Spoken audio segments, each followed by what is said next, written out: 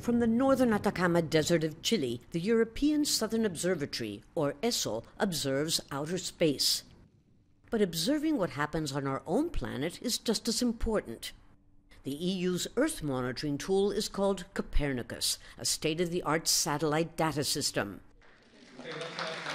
Now, thanks to a groundbreaking agreement with the University of Chile, the EU will provide full, free and open access to all its Copernicus data to Latin America and the Caribbean. Copernicus can detect the existence of aerosols that deplete the ozone layer, the melting of the ice caps,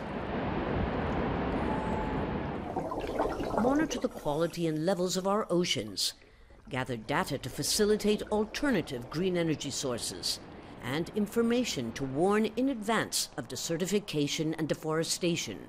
Huge number of areas. Actually, only your imagination sets the borders. And it's really important for this information to travel into knowledge, to travel into action in order to fight climate change. EU Vice President Vestager is a leading Danish politician and former interior minister with a long history of fighting to reduce global warming.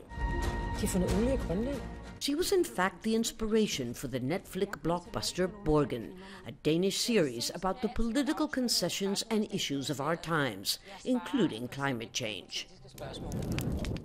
Vestager points out that forest fires are one of the side effects of climate change.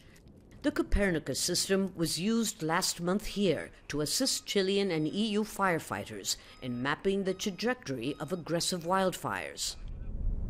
The EU will facilitate its Earth monitoring system to scientists, environmentalists, entrepreneurs, and individuals in a region that has little data gathering capacity of its own.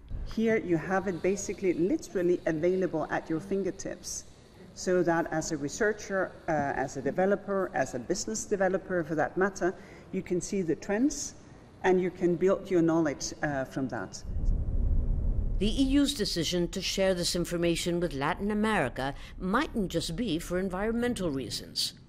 This region is home to the world's most strategic minerals, including copper and lithium, resources that China now dominates. Lucia, Newman, Al Jazeera, Santiago.